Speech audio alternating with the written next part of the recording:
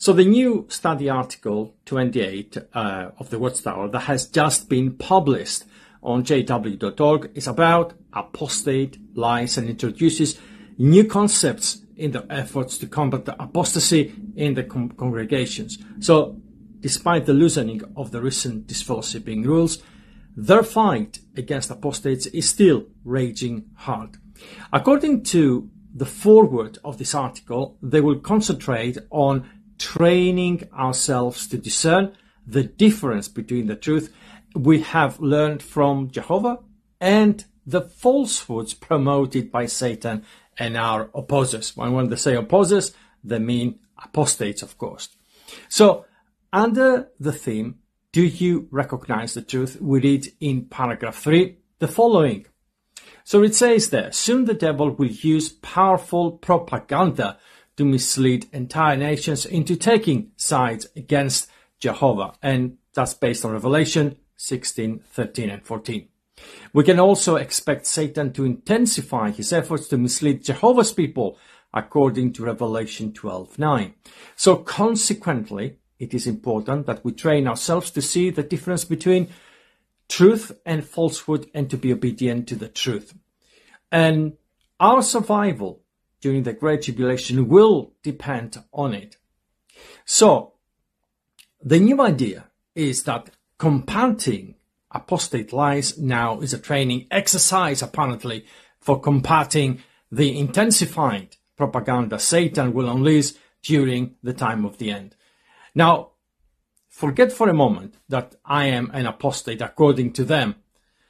You know, and I know, and the whole world knows that they are liars. Do you remember when Stephen Lett came on JW Broadcasting telling millions of Jehovah's Witnesses that news about CSA victims all over the news being an issue in the organization is apostate-driven lies?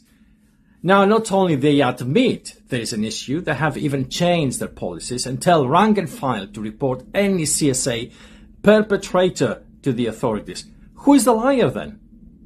It is there documented, isn't it, on their website. So here's another glaring example from their publications of how far they are prepared to go in order to handicap their members' critical faculties.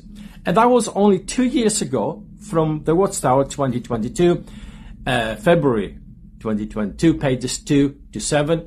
And under the study article 6, do you trust in Jehovah's way of doing things?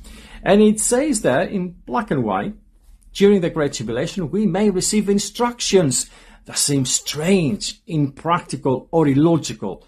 Of course, Jehovah will not speak to us personally. Don't get any ideas. He will likely provide direction through his appointed representatives. That will hardly be the time to second guess the direction or to view with skepticism or critical thinking, wondering, is this really coming from Jehovah, or are the responsible brothers acting on their own? More likely the second one. How will you fare during that crucial time in human history? The answer might be indicated by how you view theocratic direction now. If you trust the direction we receive today and readily obey, you will likely do the same during the Great Tribulation. So, Jehovah's Witnesses are brainwashed relentlessly and are being told lies, whereas the ex-JW community exercised critical thinking, according to the Bible, by escaping the Watchtower and are now far less likely to fall for another cult. Who is the better equipped here to stand during the time of the end? You let me know in the comment section. But here's the thing. Now, I know they quote these verses from the book of Revelation to make their case that a strong propaganda will overtake people during the time of the end. But there is a definitive verse about end-time propaganda that they never quote. Now, before I get into that, before I read you this verse, let's first look at these two verses in the book of Revelation. They quote, and the first one, it says, and I saw 3 unclean spirits. I saw 3 unclean inspired expressions that looked like frogs come out of the mouth of the dragon and out of the mouth of the wild beast and out of the mouth of the false prophet. And verse 14 says, they are in fact expressions inspired by demons, and they perform signs, and they go out to the kings of the entire inhabited earth to gather them together to the war of the great day of the Almighty, which of course Armageddon. Keep that in mind. So that's from Revelation 16 and verses 13 and 14. So here you have the first propaganda aimed at the kings and the whole inhabited earth, but when? At the very end of the tribulation, right?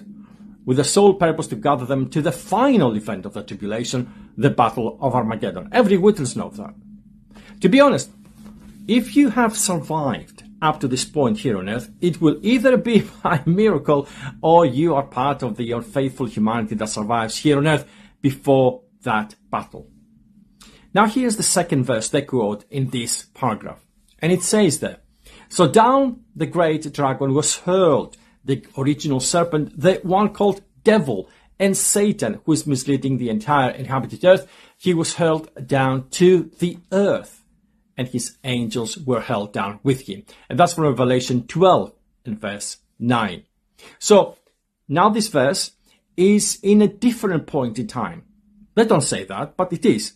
This is right at the beginning of the Great Tribulation, the last 3.5 years. But, by the way, the Watchtower has taught over 100 years that this verse started being applicable from 1919, when Satan was hurled down from heaven. But the Watchtower can't even remember their own theology, and they speak of it as a future tense in this paragraph. But the most important verse that speaks of end-time deception is the one that really matters, and the Watchtower really never speaks of, but the Bible is very clear. This is the end-time propaganda that you need to ready yourself to identify and escape. And this is from 2 Thessalonians 2 and verse 3. And where it says, let no one lead you astray in any way. Here, Paul says here, look, this is the big dangerous propaganda, because it will not come, that means the presence of the Lord, unless the apostasy comes first and the man of lawlessness gets revealed, the son of destruction, more well known as most other Christians know him as the Antichrist. In other words, the end times will not kick in until the identity of the Antichrist gets revealed first. And for that to happen, first the apostasy will have to come. And you know, apostasy is a biblical term, right? Apostasy is only something that will take place in the church amongst those who profess to be followers of Christ. Why this apostasy will take place in the church in the last days? Read it in verses 11 and 12 the following. This is why God lets a deceptive influence, which is a great deception or an end-time propaganda, mislead them. Who? All those who profess to be followers of Christ, so that they may come to believe a lie, in order that they all may be judged because they did not believe the truth, but took pleasure in unrighteousness. Now, notice how it says the lie.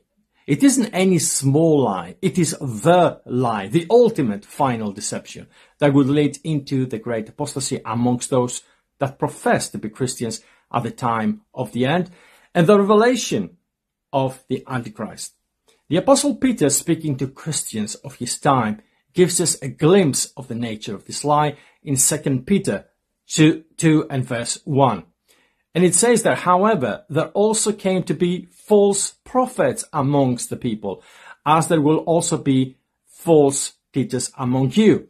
This will quietly bring in destructive sects that has happened, of course, to all Christian denominations the past 2,000 years, but the tipping point where the Christian church as a whole, right, with the Jehovah's Witnesses, will turn apostate and morph into Babylon the Great is in the next few words. And Peter says, and they will even disown the owner who bought them. Who is the owner who bought them? Jesus Christ, right?